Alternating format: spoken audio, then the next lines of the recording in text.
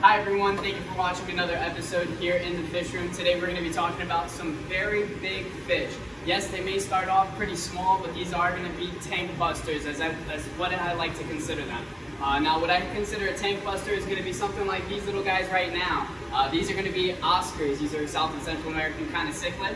You will find them very commonly in a lot of different stores, especially here in our location, as we like to keep a plethora of them, whether they're the albino tigers or the traditional tigers. We just keep them in an assorted tank. Now, with these guys, they might be maybe an inch or two right now, but these guys are going to be something that are going to grow about maybe 16 inches in time. So do be prepared for something to get very large inside of your aquarium, as these guys are going to grow very rapidly as well. They're best to just keep them and start them off in a 55-gallon aquarium. If you put them in something too small, they might have a little bit more conditions and medical problems coming along the way. You don't want to stunt their growth, especially as these guys are going to be something that wants to get in the larger size. So I usually recommend keep it at a 75-gallon. You'll be safe the whole way through. Now they are going to have a little bit of compatibility problems with other fish, as you don't want to keep them with anything too small, as if it fits in their mouth, they will eat it.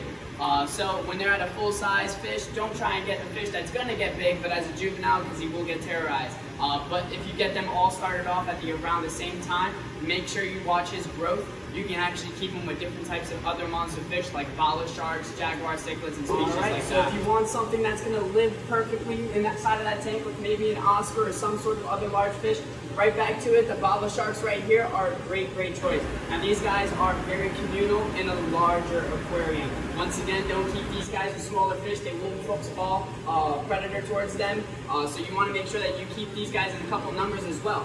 So having 3, 4, maybe even 5 of them inside of maybe a 75-gallon is going to be something very good. These guys are going to live about 10 years, so make sure you do give them that long-term home. So these guys can be compatible with Oscars as long as you make sure maybe you're playing with that 75-gallon. Another one that I would love to talk about is one that gets very beautiful tints of blue inside of them, and that is going to be the Jaguar cichlids. Right now, these guys do know I'm here. They're very personable, so they're all grouping up towards the top back. There has to be maybe at least 30 of them inside of this one tank. But these guys love to run around and swim and hide. They're very personable with not only each other. Now, we don't generally say keeping these fish with other fish. These species, or this fish specifically, is going to be a species that's best kept alone. So you don't want to put too many other bigger fish with them. And the reason why these guys are best kept alone is because they get about 16 inches. That is a very large fish, and these guys get very territorial, and they are highly aggressive.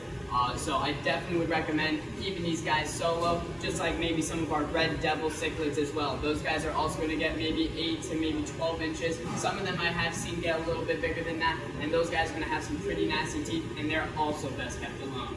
Alright, and last but certainly not least, we're coming back to a fish that we have reviewed before, and that is going to be our common Trinidad pleco.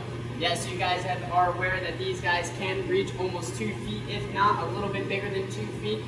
These guys are beasts in the fish room, and they are very small. So if you ever wanted to keep these guys, I definitely recommend start them off. If you wanted the upgrade process in a 55, then go to 100, and then a 150, but I recommend a 200 or more. These guys are going to get 2 feet long. You're going to want to make sure that they can turn comfortably inside of the aquarium.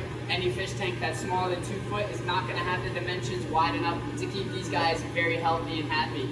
These guys can't be with some of those aggressive fish, as they do have a very hard armor-plated backing. But with that being said, I hope you guys enjoyed today's video. Don't forget, comment down below what you guys want to see in the future one, and if you guys want to see anything special that you guys enjoy or keep for yourselves. So let me know down in the comments, and we'll make sure that we make that a future one. See you guys in the next one.